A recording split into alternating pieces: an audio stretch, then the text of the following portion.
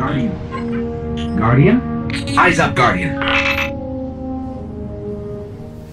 This is Eyes Up Guardian, a Destiny podcast, recorded for Tuesday, May 7th, 2019, Episode 8. Intros are hard, especially when I'm trying to change format. Alright, what do we got going on? I had a plan for a show, and then Destiny seemed to, or I should say Bungie, was delightful enough to drop a heap of news onto my lap, so rather than speculating about what's coming in Season of Opulence and potentially Destiny 3, yada yada yada, let's get into what we know now. So, on the 2nd, Cosmo put up a post, their week at Bungie here, saying that essentially Revelry's over. For those that were able to participate in it, fantastic. For those that were not, well, most of those people hated the Revelry event and are just looking forward to Destiny returning back to normal. One thing to note, though, is that anybody that was not able to participate and as such didn't get the Arbalest exotic weapon, it is now available as an exotic drop. So you still have a chance to get at that. Past that, we now have patch 2.2.2, which was released today. This is going to include the changes to Spectral Blades, which I guess was discussed a few weeks ago, and as well as a few other items, which we'll get into here. But the Spectral Blades here, let's see if we can find what that was. Yes. So, from the Sandbox team, as you're all aware, Spectral Blades has been running amok in the Crucible. Below, you'll find a brief on our plans to rein it in a bit. The two main issues are the length of the super, especially combined with Gwyn's Invest, and the survivability of the player while it is active. To address this, we have made the following changes to hit those specific issues. Number 1 is damage reduction. Out of stealth damage reduction is going from 60 to 52%, and in stealth damage reduction is 62 to 54.4%. Previously, this super had the highest damage reduction of all the roaming supers, either in stealth or not.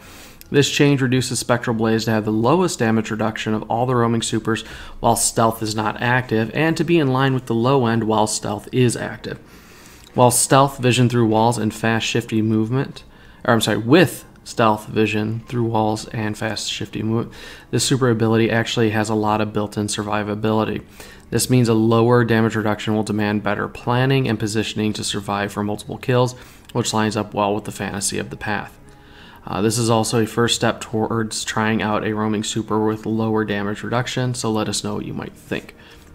Additionally, the super reduction, super length out of stealth with no attacking is from 17.5 to 14.5 seconds. And super length in stealth with no attacking is from 26.6 to 23.5 seconds. Light melee cost has been increased by 50%. Basically, we reduced the duration by 3 seconds overall. We want you to feel like you have time to plan in stealth with the understanding that you need to be deliberate and swift in your strikes. Additionally, we increased the cost of the light melee attack. It may seem like a lot on paper, but previously it was almost nothing. Now you need to think just a little before spamming away. We didn't want to make that cost too much, and it's the only way to chase people down, but it did need to have at least a small visible cost to make it more of a choice. And with the Gwyn's Invest, we are looking at Gwyn's Invest now, and we'll be playing with it and some changes. Okay, so there's no changes there. So beyond that then, the additional changes that rolled out with this patch is that they fixed an issue where Dreaming City lore was not being awarded when completing an Ascendant challenge. They also fixed an issue where Chaos Reach would not deal damage to enemies affected by other status effects such as Thorn Soul Devour or the Hunter Tethers. They also fixed an issue with where Warlocks were unable to blink after going through a portal, and fixed an issue in which Combination Blow was unintentionally magnifying damage of Arc Staff super attacks. They also fixed an issue where the Iron Ruby shader was not dropping, the shader now has a chance to drop when dismantling Iron Banner gear. Beyond that, they did go and fix the Invitation of the Nine, the Zero Bounty here. They actually went in and patched it so that the Vex kills that you needed will now track in Prison of the Elders. Let's see here. Then they also did the Verdant Light challenges so that folks could get the triumphs from the Revelry for only getting the 20 orbs. With the Jubilant Engrams, where people who were erroneously awarded duplicate items from their Revelries, Jubilant Ingram will receive an in-game message informing how this issue will be resolved for their account. And Arc Week emotes in the week following this update. Players who erroneously receive the incorrect Arc emote during their Eververse purchase will receive an in-game message informing how this will be resolved for the account. So that is going to kind of take care of that update here. I'm just going through the rest of the patch notes. Next Tuesday after the reset, Revelry comes to an end. At that time, unnamed and unearned and unclaimed Revelry triumphs will become hidden. So with that, I didn't get any additional triumphs, and I noticed that they still had not fixed the emblem. Let's see what else here. Destiny 2 known issues. Feature below are a list of recently emerged issues we are tracking in Destiny 2. Reaping with the Basics bounty. We're investigating an issue where this Prime Weekly bounty is not counting kills with bows. And Hugin, Skull, and Postmaster were investigating an issue where tinctures of Queen's Foil are not recovering to the Postmaster when purchased from the Hugin, Skull, and the Dreaming City, while players have a full consumables inventory. So that kind of covers it for the this week at Bungie. I was able to go through and take out the tower quest. If you want to see how that all plays out, I do have it uploaded on YouTube, and I'll put a link in the show notes with that. But essentially how it breaks down is after you get your Vex kills, of course, go to the Derelict. There's a hint there saying, oh yeah, investigate. You never know what might be there. I wasn't able to find anything on a relatively quick run through of the Derelict, so went ahead and hopped through the portal. And once again, we go to the space of the Endless Lake and the stars with the giant emissary. And it's another conversation between the Drifter and Orin, who we know becomes the emissary. In the background, we see either a crashed or a landed ship of the Awoken, and then in the center is the platform where the two shapes of the Drifter and Orin are speaking. And essentially, Orin is telling the Drifter that she is leaving him, that their friendship is over, and it seems related to the fact that she knows he's a Dredgen, and he's saying that, I'm not a Dredgen, I don't get called that anymore. For those, I guess, not finally keened into Destiny lore, Dredgens were followers of Dredgen Yor, who was a Guardian gone rogue and found a way to permakill other Guardians, was the one who crafted the first weapon of sorrow from his previous hand cannon Rose, turned it into Thorn, which has been the entire thing with the Dredgens and like Shin Malphur, Dredgen Yor, and the Drifter. It's the big story beat for this current expansion. So after Drifter denies that he is no longer a Dredgen, Orin says, well, that's not what your buddy Callum says. And we know that from an earlier mission in the Malfeasance questline, Callum was one of Drifter's partners. Orin then also calls Drifter by one of the names he used previously, back when he, during the Dark Ages, back when he lived at the base of Fellwinter Peak, Wu Ming. So clearly there's quite a bit of history between Orin and the Drifter. She knows a lot about him, more so than anybody else, I think, at this point. And there's definitely history, because she's showing us things and Drifter keeps telling us to leave her alone. So it essentially ends with her walking out, and then this confirms my theory from last week that IGN's Fireteam chat got wrong.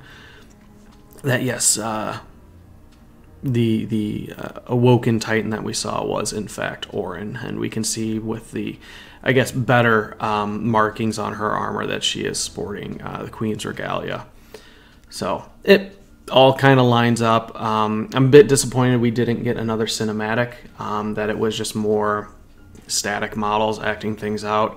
Haven't read the lore entry yet. Essentially, with the lore entries, I'm always waiting until the book is complete before I go through and read it, because there might be pieces that, you know, explain in better detail other entries in it. So rather than misinterpret things, I just wait until the book's complete. So it should only be a couple more weeks of this.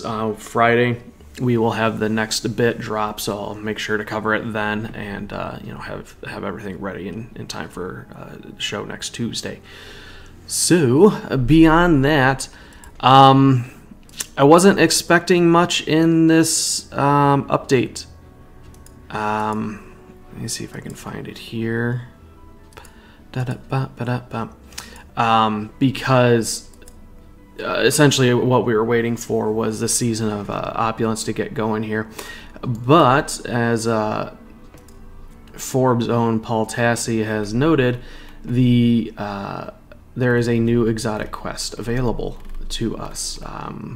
He had thought it would be something that would pop up in Season of Opulence. However, it is live now. And it is a return of yet another Destiny 1 exotic. This time it is Outbreak Prime, which appeared in... it wasn't Rise of Iron. So, yeah, Rise of Iron. So, essentially what happens here is...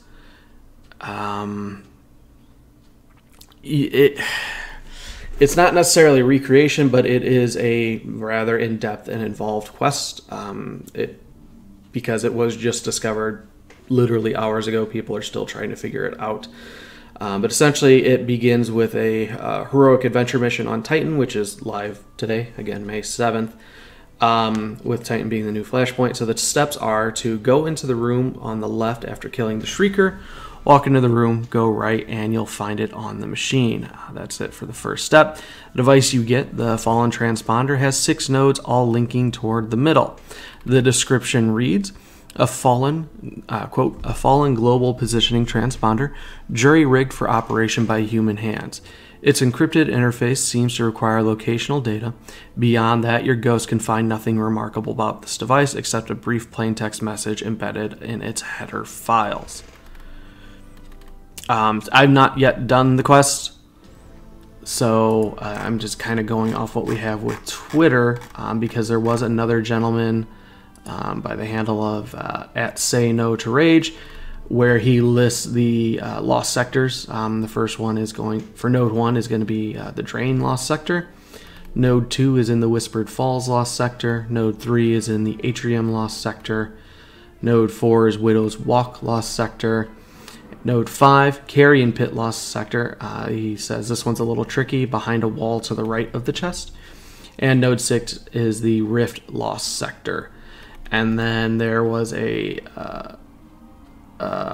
next step, which is head to the farm. There's a big building on the right, and the outside cellar door is open. And that is as of 15 minutes ago. So once I'm done recording this show, it's exactly what I'm going to do. I'm going to go pop into Destiny. I still have to, complete Izanagi's Burden. I screwed up and didn't pursue the quest while Revelry was live, but it's going to be there. I'll get to it eventually. So beyond that, I don't think there's really a whole lot to discuss. Like I said, we'll be back next Tuesday with whatever news I can get kicked up between, the week at Bungie and, of course, the Xur bounty. So, excited. I, again, wasn't expecting anything this week, so it was a pleasant surprise. But that's going to wrap it up. We will see you next Tuesday.